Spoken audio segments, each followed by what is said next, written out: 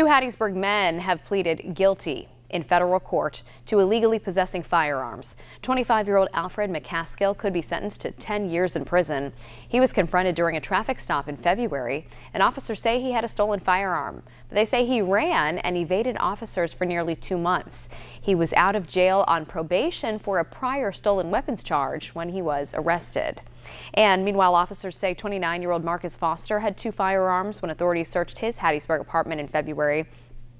He has prior burglary and stolen weapons convictions. He also faces 10 years in prison.